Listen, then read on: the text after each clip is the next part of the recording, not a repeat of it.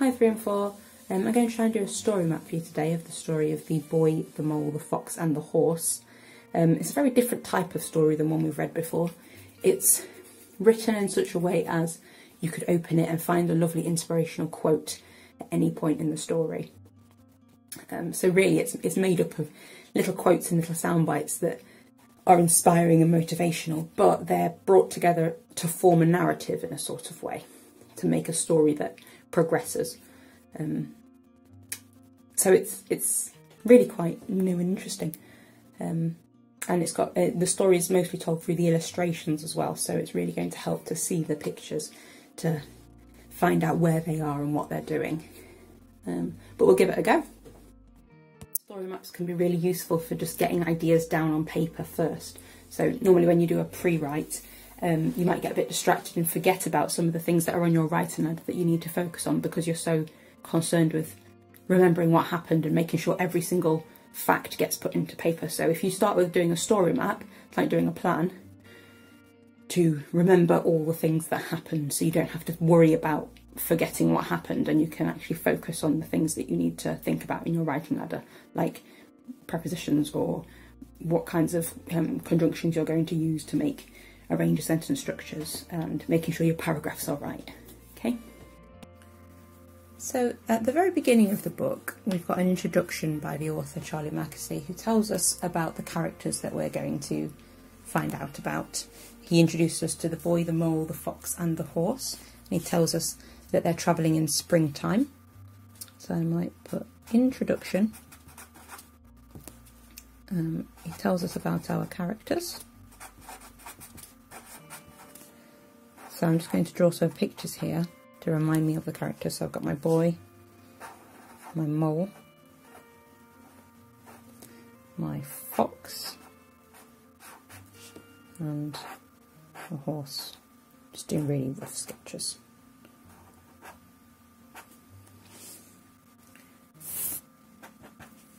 Okay, and then he tells us that they're travelling in springtime, so he's setting the scene. In our introduction, we always want to, if we think about Story Mountain, it's always going to set the scene and introduce us to our characters and place. How am I going to represent spring? I'll do a little plant growing, new life. And there's lots of weather that we see throughout the books. We see cloudy days, we see stormy days, we see sunshine, we see wind. Okay. And he tells us that this is a story all about friendship and love. So, as the story begins, we meet a boy who is lonely. So I'm just going to write that he is indeed lonely. And he meets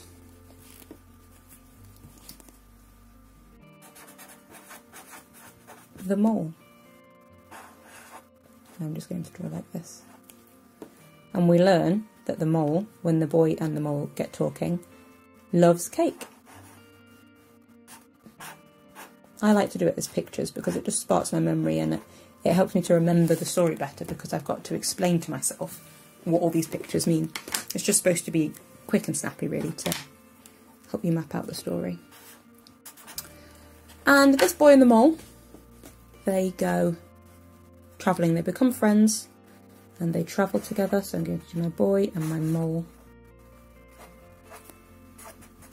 travel together.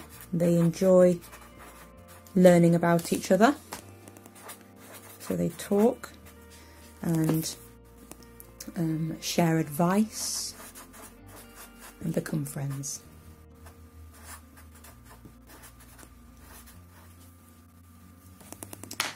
And as they're going along, they find a fox who is trapped in a snare. Now, a snare is a type of trap that would be used to catch different animals for hunting purposes, or because there's perhaps too many foxes in the area, and he's scared and sad. So I might just add those in as words to remember to write down in my retelling. He's scared and hurt And the mole was also very scared because foxes would normally eat moles. So the mole is scared, but so is the fox. But very courageously, the boy and the mole free the fox, and the fox runs away.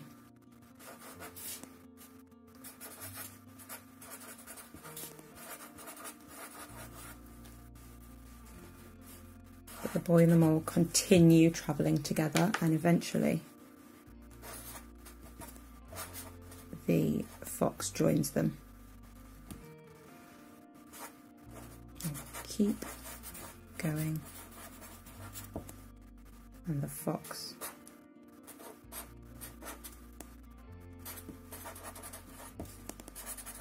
joins them. And the next animal that they meet is the horse, who is very large but very gentle. So I'm going to add in gentle. I want to pick a better word than big. That's quite basic. I think we can use better adjective there. Let's say enormous.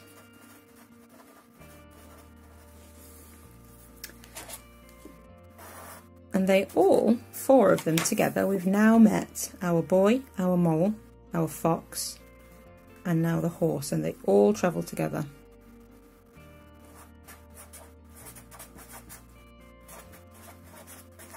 And the things that they learn along the way as they travel through springtime, and they meet lots of different weather conditions. And what they talk about, actually I'll keep this in the same box, they learn to love each other, they become best friends.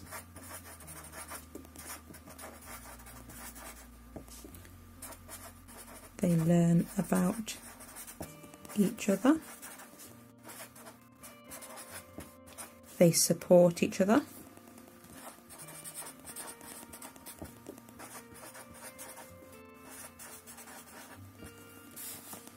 And they give each other advice.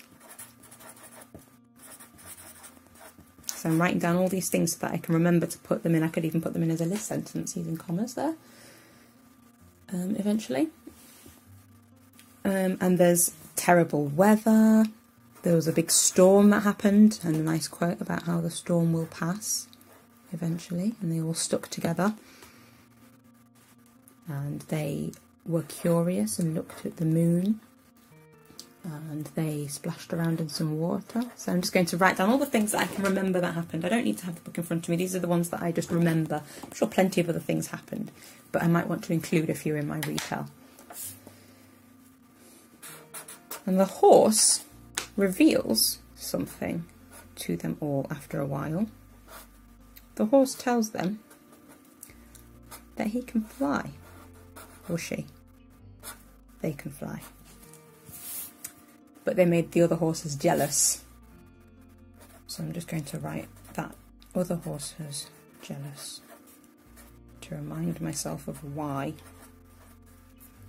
the horse hid its wings. But the boy, the mole, and the fox all say that they love the horse anyway, whether or not it can fly. So they take off and go flying around, which is nice. The horse is actually a Pegasus. And we learn that the mole still loves cake.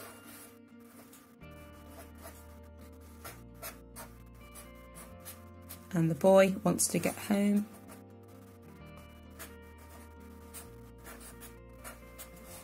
And the fox is quiet, doesn't talk very much, but he's still with them and he still loves them, and they love him even though he's very quiet. Doesn't like to share his trauma because he's hurt. And that the horse can fly. That's the other thing I learned. And on the journey, they realise that they love each other so much it doesn't matter that they're lost and not at home. The boy isn't lonely anymore because he's got all of his friends, and he realises that he doesn't necessarily need to get home. He says that home isn't always a place, which I think is a really nice quote. He's thinking about the people in his heart. Home is where the heart is, as you say, and he loves Fox and the horse. So really that's his new home. And I think very nicely and very smartly by the author, the book doesn't actually have an end. It says the end on one of the pages, but he's crossed that out and he wrote, "Look how far we've come." Because ordinarily in a story, a narrative story, we might have a happy ending or a sad ending, but we'd have some kind of conclusion at the end. So we have our introduction, we have the journey that they take. Perhaps this could be the climax of the story where they're travelling together and learning about each other. And usually you'd have some kind of conclusion, but in this case we don't. We just keep travelling. The boy doesn't ever really make it home. The fox doesn't learn to talk more. The horse doesn't go back to all of his jealous horse friends with new confidence, because just like real life doesn't have an ending, this book doesn't really have an ending, and they keep going on their journey. And maybe they do eventually do all those things, but not at this point in the story, and I think that's really nice. So we've summed up the whole story on one page. Let's go through it, make sure we've got all the main points, and I can use this once I've got all these main points down. I don't have to think of lots of interesting adjectives and think of the conjunctions that I'm going to use, or the prepositions, or which nouns and pronouns to use in my retell at the same time as thinking of what actually happened. I've got it all down. I know exactly what happens, so now I can think about all those extra grammar things and making it sound good, and give my full attention to it. So we start by introducing our characters, and we find out that it's springtime. And we start with the boy who is lonely, and he meets a mole that loves cake. The boy and the mole, they travel together and they give each other advice, and they become very good friends.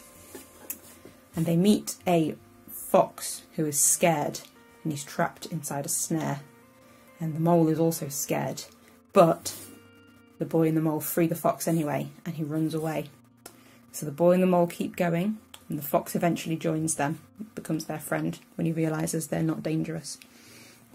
And then they meet a horse who's gentle and enormous, and they all travel together through bad weather, through all the springtime weather and scenery, beautiful illustrations, and they become friends and learn about each other and give each other advice and support each other. And they play around in water, and they spend the night staring up at the moon, asking questions.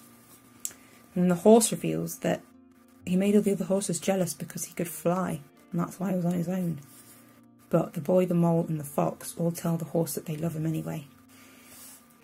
And the mole still loves cake, and the boy wants to be home, and the fox is really sad and hurt and quiet.